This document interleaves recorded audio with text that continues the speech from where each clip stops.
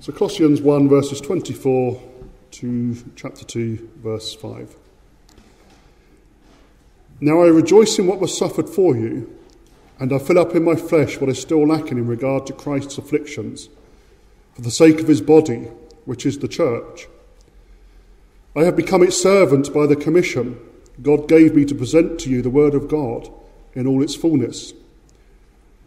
The mystery that has been kept hidden for ages and generations, but is now disclosed to the saints. To them God has chosen to make known among the Gentiles the glorious riches of this mystery, which is Christ in you, the hope of glory. We proclaim him, admonishing and teaching everyone with all wisdom, so that we may present everyone perfect in Christ. And to this end I labour, struggling with all his energy, which so powerfully works in me. I want you to know how much I am struggling for you and for those at Laodicea, and for all those who have not met me personally.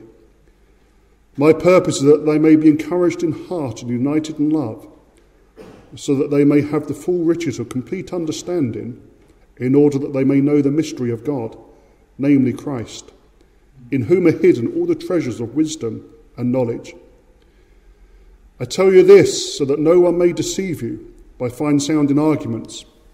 For though I am absent from you in body, I am present with you in spirit, and delight to see how orderly you are and how firm your faith in Christ is. I don't know, I've always refused having one of those DNA tests, where you can find out all your ancestry and so forth. And one of the reasons why, or the primary reason, is simply I don't trust the big corporations. I personally don't trust them what to do with that sort of information, because they'll just set it on for insurance purposes and so forth. That's just my own personal opinion. But my sister decided to have it done for her son as a Christmas present, and she's just got the results back. And the father of her son was African from Nigeria, and on that side of it they've actually traced it back to a tribe of slave traders. African slave traders enslaving their own people and so forth. And, it's just fascinating to sort of see how they get this history. And then from their own side, we're mostly Scandinavian, come from the Vikings. Hence the blonde, well, not so more blonde now.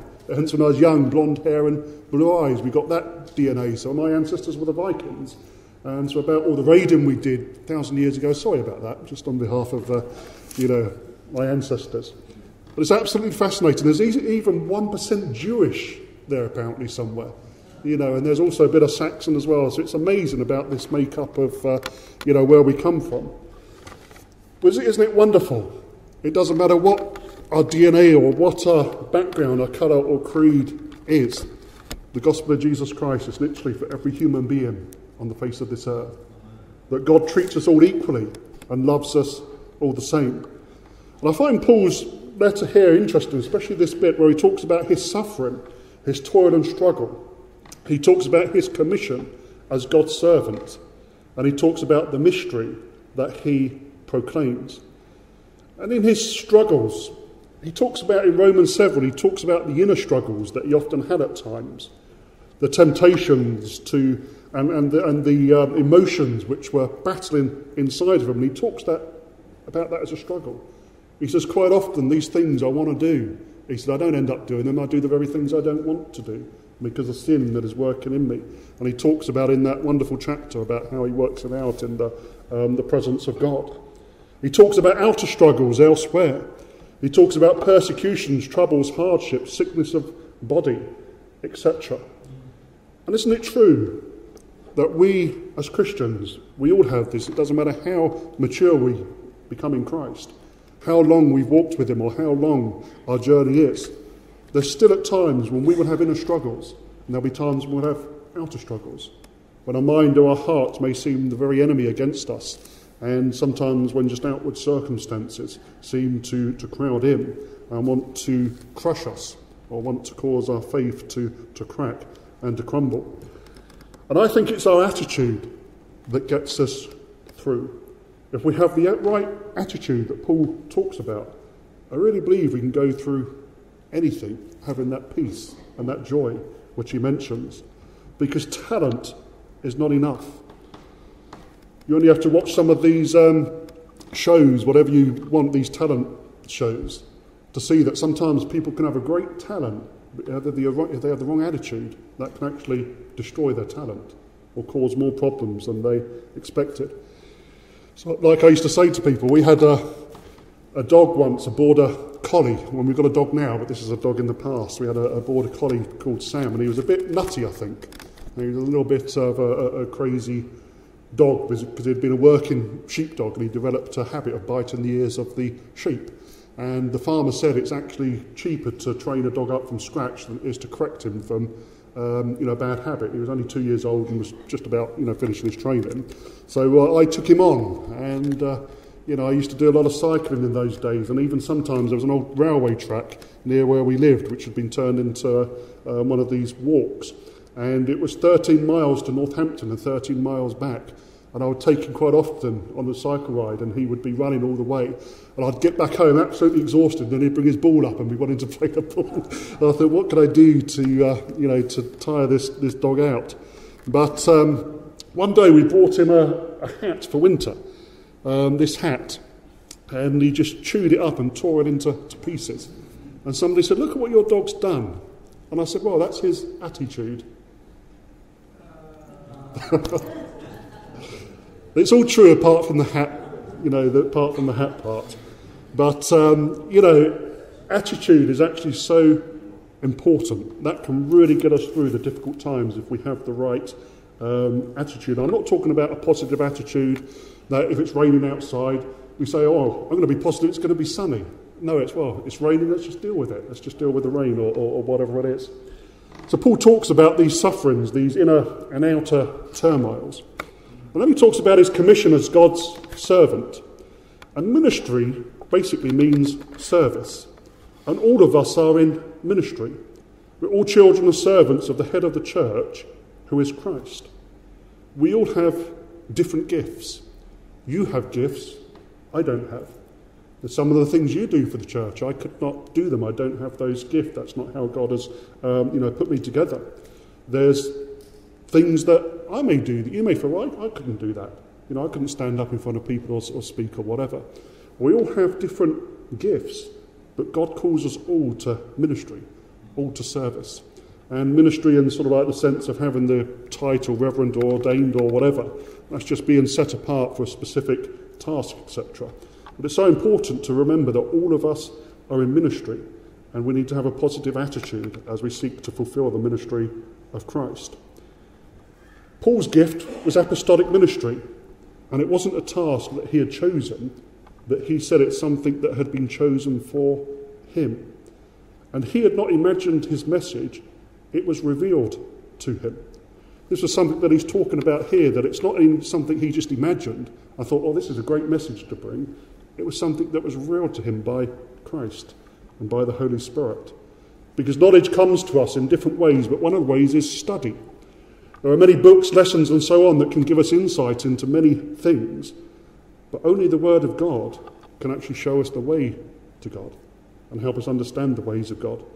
And then there's revelation, where we learn the Word and we experience it in our lives. But Paul uses the word mystery 3 times, not because the truths of God are confusing and unintelligible, but because he was saying they were undiscoverable by humanity. This was something that was hidden in days past.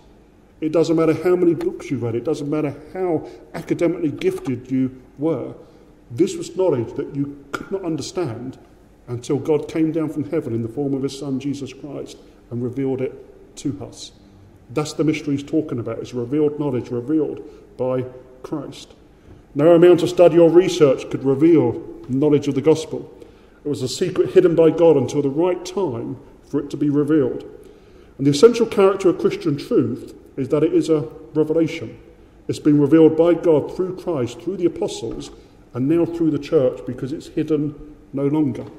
That's what he's saying, that this knowledge is now revealed. It's not hidden.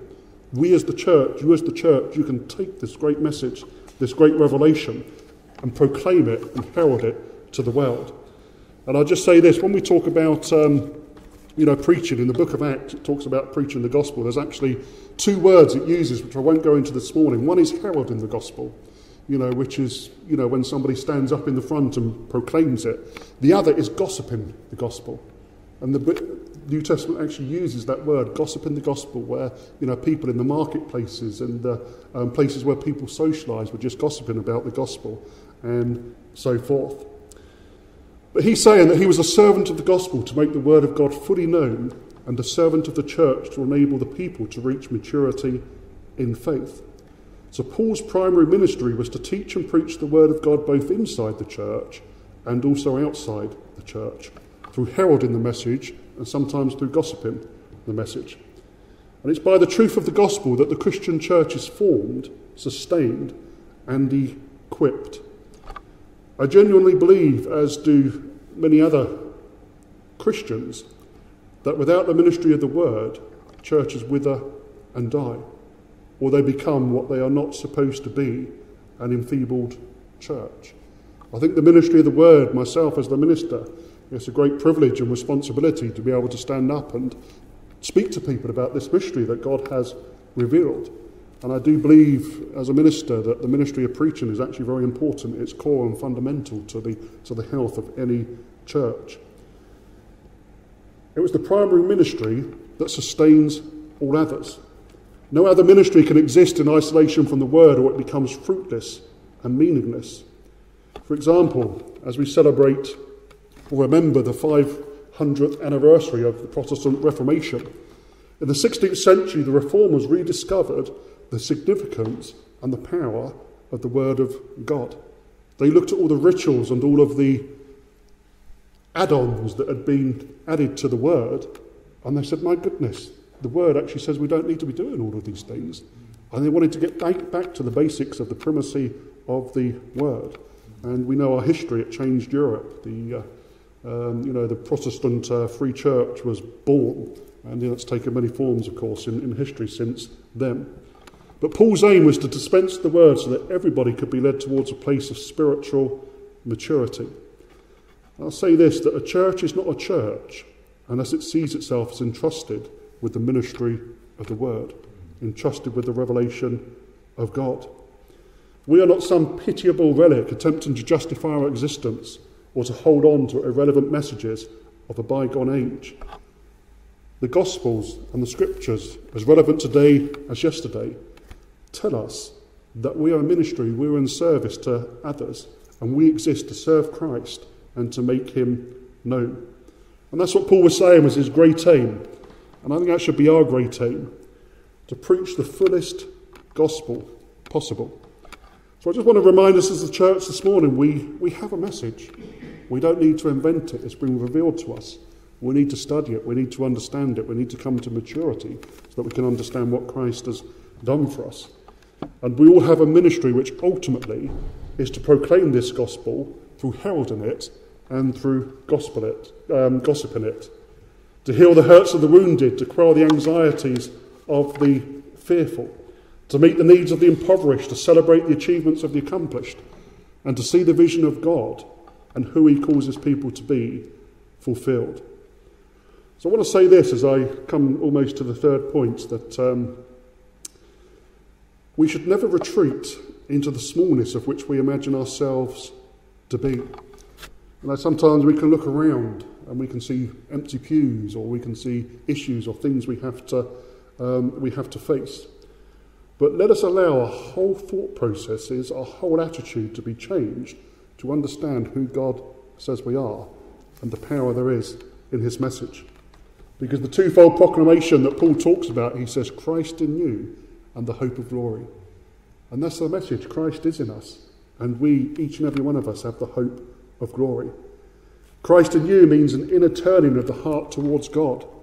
And though inner struggles will still be there, it's learning what it means to serve God and pressing on through those times. It's a journey towards wholeness. I was thinking this morning, I don't know why, but my thoughts just turned back to my own conversion to Christ. And it happened in a relatively short period of time.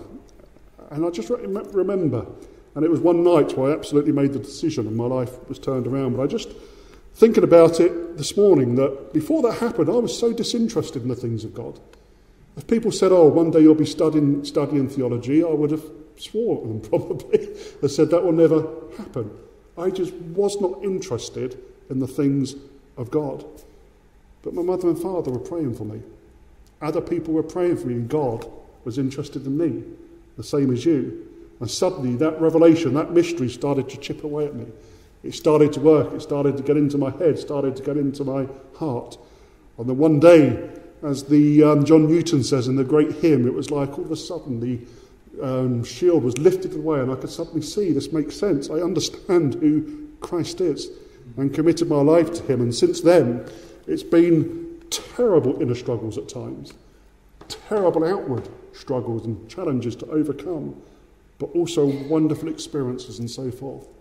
It's been a journey where God sometimes has had to pull me along, sometimes had to drag me along, sometimes had to push me along, sometimes had to try to hold me back when I'm trying to go miles ahead of what the Holy Spirit wants.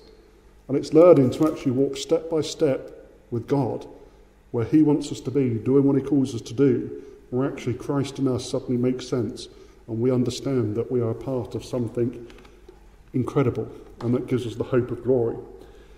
So the hope of glory, I finish with this, is that life really does go on forever. Isn't it wonderful when I say that our physical form will die? We know that, but our spirit will never die. That's something we see in the scriptures. There's a lot about death we do not understand, and at times it can be a sobering thought to be faced with our own mortality. But if we refuse to contemplate our mortality, we refuse to contemplate the reality of our lives. One of the spiritual development courses I used to do when I was in the military, I used to lead, would be to take young people from the ages of 16 up to 36, but mostly around the age of 18 to 20, before they was being sent to a war zone, to sit down, and one of the topics we was asked to teach them about their mortality. They need to write a will, because you need to say to them that there are the chances when you go into this war zone that you may be killed. You know, this is the reality. This is what you've signed up for, so to speak. I know the President of America has been criticised for saying those words this week, but it's true. They do need to know what they sign up for. You know, they have signed up. They are aware they're going into dangerous, situations and so forth.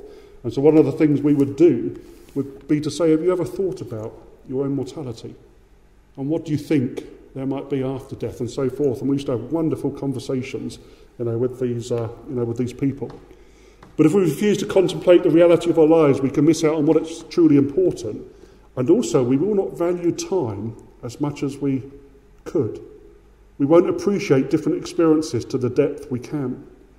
But actually, when we understand the gospel in all its fullness and realise that life really does go on forever, there's the hope of glory, that's when Paul can say, death, where's your sting? It's gone.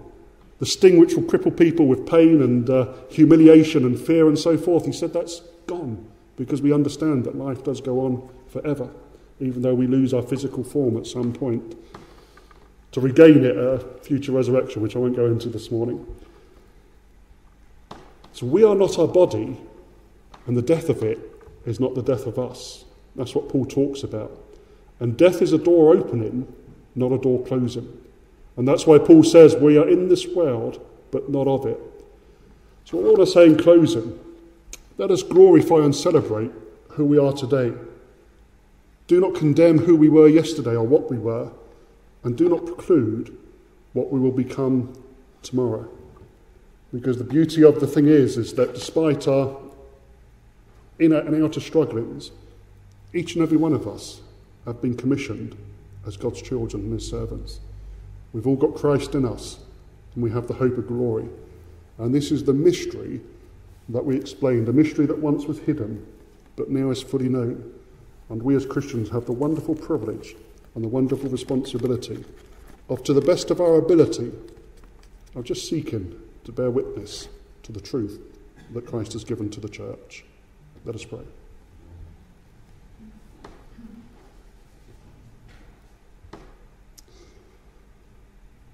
Lord, so many times we see the we can see the responsibilities of church as a burden, as a challenge.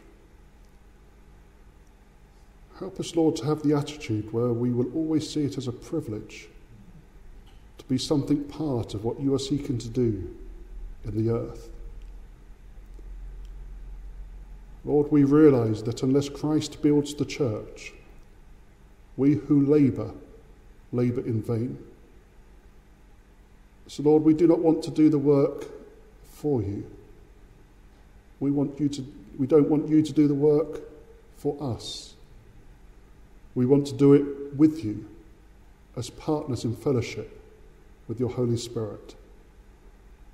So, Lord, help us to recognise the wonderful privilege of all of us being in ministry to your church and serving Christ, who is the hope of glory. In your name, amen. Just say this in closing, because it occurred to me just during the prayer there.